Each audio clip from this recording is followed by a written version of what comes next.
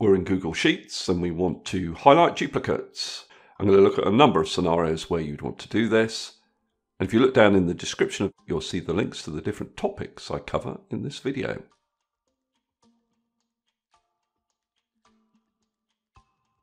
First scenario, I've got a list of customers and I want to highlight those that appear more than once. We're going to use conditional formatting to highlight the duplicates, and the conditional formatting is going to be based on a formula. The function we're going to use in this formula is COUNTIF. What I tend to do is write my formula into my spreadsheet, and then once I'm happy it works, I will then copy and paste it into my conditional formatting rule. Equals COUNTIF. My range is the list of customers that I want to find duplicates in. So I select that range of cells, and I will need to lock that range. And I do that with the F4 key at the top of my keyboard. That puts the dollars in those cell references. If F4 doesn't work, you can just type the dollars in. Comma. Criterion is the customer in this particular row. Close bracket, press enter, and then I'm going to copy this formula down. And you can see it tells me how many times each of these customers appear. What I really want to know is, does the customer appear more than once? What I can do is make this formula a test. After my COUNTIF function, I'm going to say greater than 1. So does the result of the COUNTIF function give a value that's greater than 1? I then copy that down, you can see the results. Now I have the formula that I can use in my conditional formatting. I need to copy that, Control C, my keyboard. Then select all the cells that I want to apply the conditional formatting to. Then I go to Format, Conditional Formatting. Over here on the right, you can see the range of cells that the conditional formatting is going to apply to. In other words, the cells that I've already selected. In the Format Rules drop-down menu, you need to select Custom Formula Is. That's right at the bottom of the menu. And then in the little box underneath that drop-down, you paste in your formula. If you look over in my spreadsheet, you can see that it has highlighted the customer names that appear more than once. If you're not happy with that color, you can just go and change the fill color down here. Change it to that orange, for example. Once you're happy, just click on Done. Once you've successfully applied your conditional formatting, you can get rid of the formula that you've written in your spreadsheet. I'll just select all those cells and press delete. The fact that you've deleted this formula won't affect the conditional formatting at all.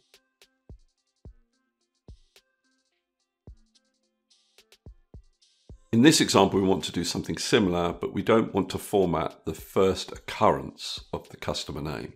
Again, I'm going to write a formula for this using the COUNTIF function. Range is slightly different in this example. The range actually needs to grow as we copy the formula down. In the first instance, our range is just going to be the first cell, F3. As I copy the formula down to the next cell, the range needs to grow so it's 2 cells deep. Then as I copy the formula down to the third row, the range needs to grow so it's 3 cells deep. Now the way to do this is to select the first cell that you want to reference and lock it, again using the F4 key on your keyboard. Put a colon in and then type that cell address in again. Now by not fixing this cell reference, it means that it will change its row number as I copy the formula down. Therefore, this range will grow as I copy the formula down this column. Comma. Criterion is the first customer name we have in our list. And what I want to do is say, does it appear more than once? Now I can either copy this formula down or I can just accept this suggested autofill. So in this example, I'm just going to click on this little tick. So now I have my formula ready for the conditional formatting. I'm going to copy it. Select all the customer names, go to Format, Conditional Formatting, Format Rules, Custom Formula Is, paste my formula in, click on Done, and you can see it applies the formatting to fewer customer names, it doesn't apply the formatting to the first occurrence of the customer name in this list.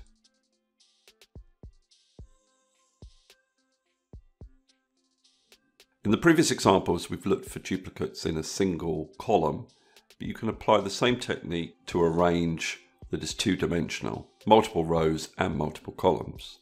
Equals COUNTIF.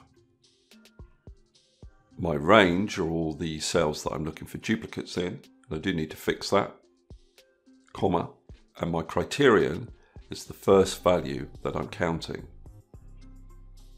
Close the bracket, and then I'm saying, is that result greater than 1? If I copy this down, and I copy across, you can see I get my results. I'll use that formula in my conditional formatting.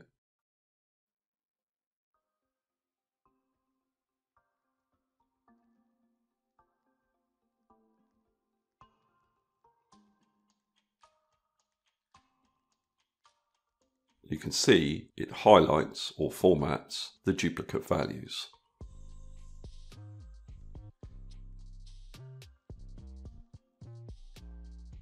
This example is slightly different. We have two separate columns. I want to look for customers in February that also spent money in January. To do this, we're going to use the match function.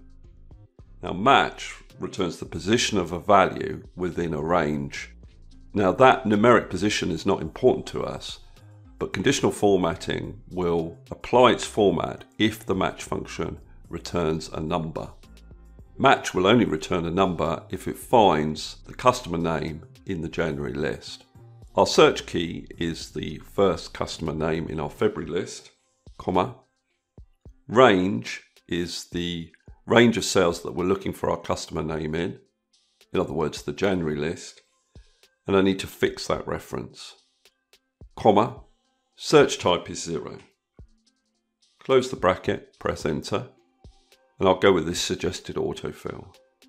So as I said, if the customer name is found in the January list, it will return its position, otherwise it returns the NA error. I can now copy this formula, select my customer names in the February list, then go to Format, Conditional Formatting. In the Format Rules drop-down, I can select Custom Formula Is, and then I paste my formula in the Value or Formula box. Click on Done. If I close down this Conditional Formatting Rules dialog, you can see all the customers in February that spent money in January.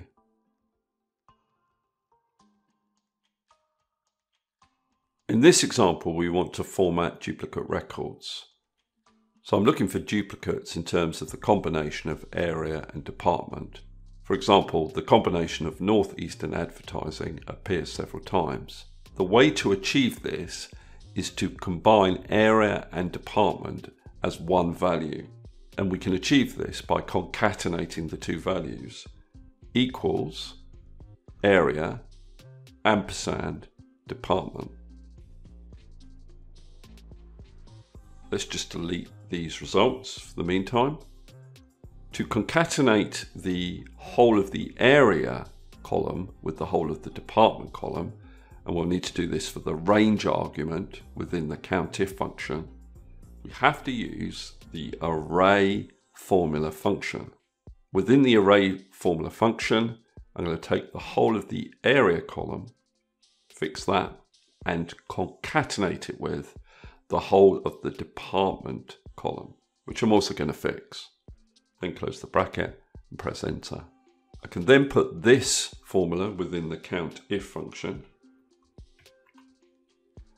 This is my range, comma, and my criterion is the concatenation of the first area with the first department.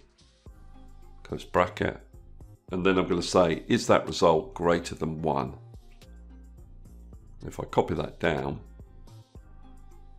the trues tell me that there is a duplicate record.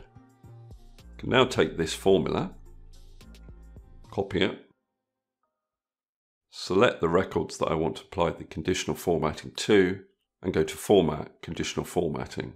Format Rules drop down, select Custom Formula Is, and then paste your formula in this little box. Now what you'll see is that it only applies the conditional formatting to the first column we selected. To get it to apply to both columns, you need to add dollars to your criterion argument. And all you do is put a dollar before the letter reference in each cell reference. So a dollar before that B and a dollar before that C. And then you can see it also applies the conditional formatting to the second column. Click on Done, and we've completed our task. Okay, that's all I wanted to cover in this particular video. Hopefully that's useful. If it is, please subscribe, give me a thumbs up, and I'll see you next video.